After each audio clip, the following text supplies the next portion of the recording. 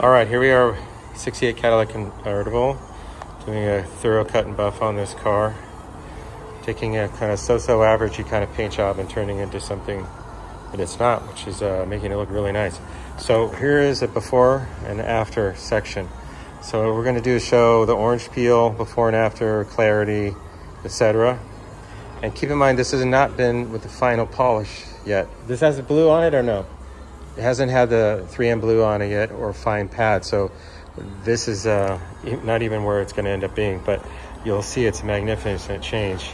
All right, here is, let's see. So what I'm trying to do is show you, this is a skylight that we're looking at here, all right?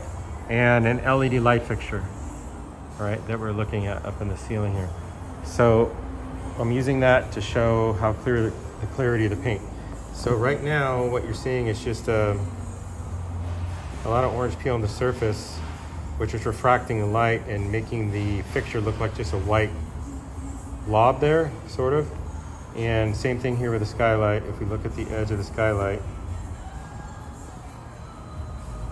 you'll notice there's a lot of orange peel on the finish. So it's kind of blurry. I'm gonna zoom out a little bit here. So this is the general look of the paint, okay? It looks, you know, it has a shine to it, but the clarity is not there, right? So again, I'm gonna zoom in. And if the camera will focus, you'll notice that there's just that texture in the paint. And that's what makes the image look blurry. Okay, now we're gonna go to the other side here. This has been cut and buff, and all of a sudden, you can see the individual LEDs in the light fixture above. The phone is having a little bit of a hard time focusing on that. But you can see the clarity, the gloss. See the LEDs here? This is the light fixture this here we use. I come over here, and we try to do the same thing, and you notice it's just a white bar, but there's no clarity of each individual LED. Come over here, and all of a sudden we can see each individual LED. So the gloss is just amazing on this side now. Super wet, shiny finish to this. Very clear, sparkling. And then over here again, we have this dull, foggy look. Again, look at those LEDs over there looking really clear. The reflection of everything that's on the cart. Come over here.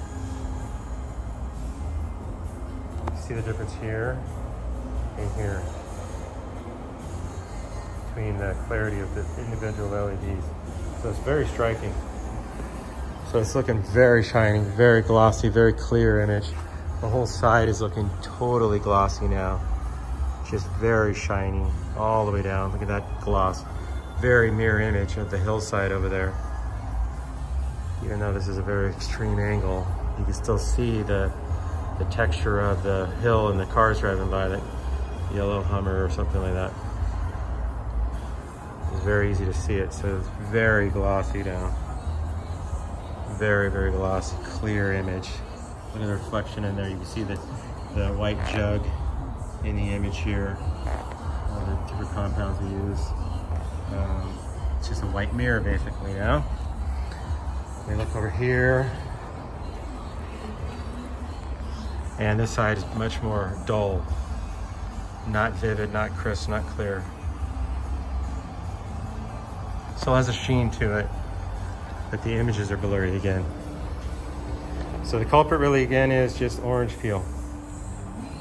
That texture you see there around the image, around the light fixture.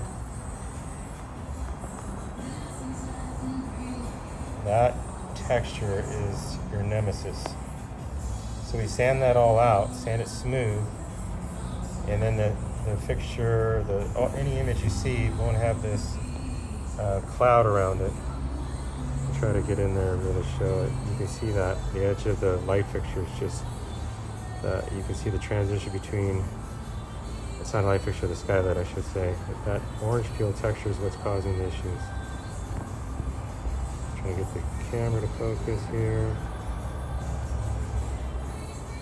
You get the idea here. One last visit of it, the edge of the image.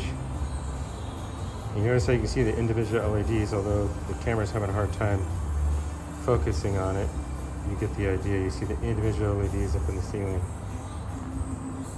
And in here, you can see all the dirt on the skylight and defects on the skylight. You can actually see everything that you see this way. When you look at the skylight here, all of that stuff that you see on top of the skylight is now able to be seen when you're using it, the trunk as a mirror.